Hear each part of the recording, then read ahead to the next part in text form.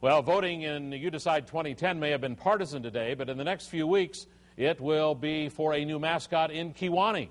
The Kewaunee School Board tonight approving community suggestions to be considered for that district's new mascot. Fox 11's Ben Krumholtz was there and brings us new details in the mascot search.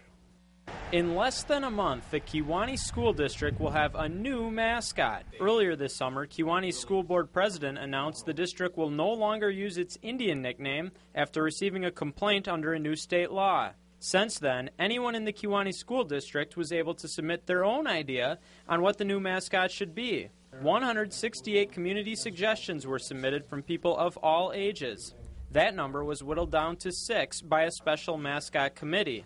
The school board approved those ideas Tuesday night. The 6 are Cougar, River Bandit, Storm, Husky, Knights, and Hawks. A 2-step voting process will be used to choose the new mascot. The first vote will involve any resident or student in the school district.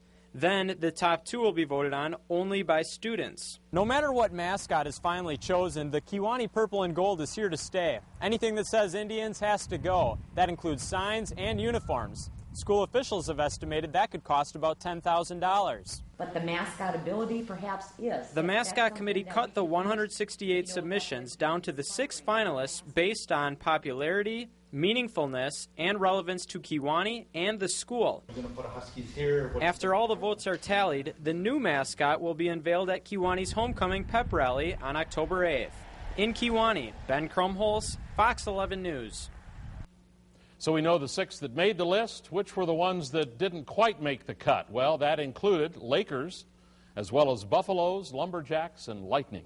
Committee leaders say students were against any fish-related suggestions because they felt opposing students would make fun of them.